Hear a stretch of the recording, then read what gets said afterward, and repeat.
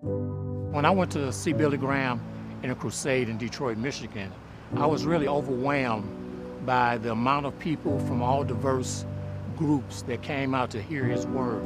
He preached the word of love to each and everybody, no matter who you were or where you came from.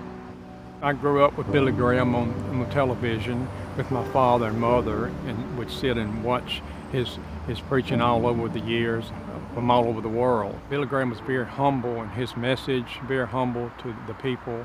I remember the footage of him arriving at an event and thousands of people there cheering for him, excited to see him. But the first thing he did was threw the Bible in the air, and he let everyone know that it wasn't about him. It was about that word, and it was about the unchanging love of Christ. I'm getting choked up a little bit off and on. My emotions are kind of teetering up and down because I kind of envision him just standing there, preaching the word, just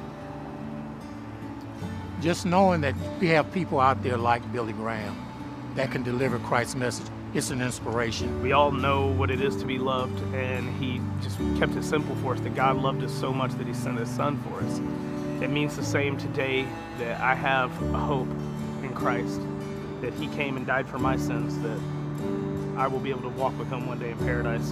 And then also walk with Dr. Graham, see him.